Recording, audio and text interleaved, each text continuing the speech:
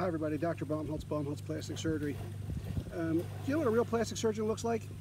To me it looks like someone that went to medical school and then did either a combined, which is 3 years of general surgery and 3 years of plastic surgery program, or a traditional program like I did, which was 5 years of general surgery.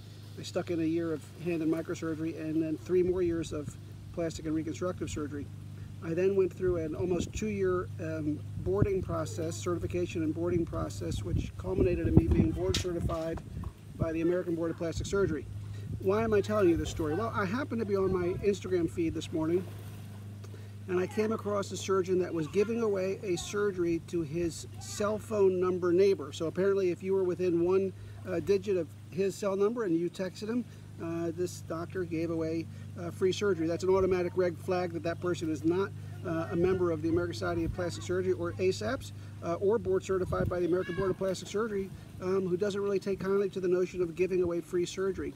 Amazingly, this doctor had over 80,000 followers and the reviews were glowing, despite the fact that a simple Google search turned up an untoward number of deaths by this same physician.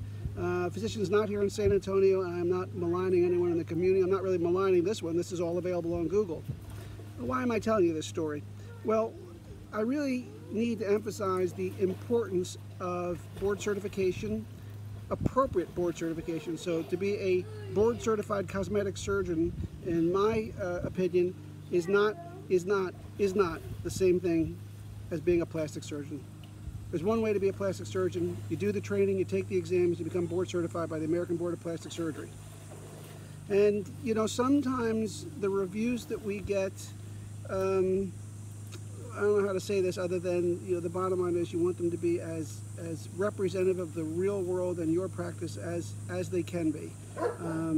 If you're been in practice for a little while and you only have 5-star reviews, not a single negative word out there, be skeptical.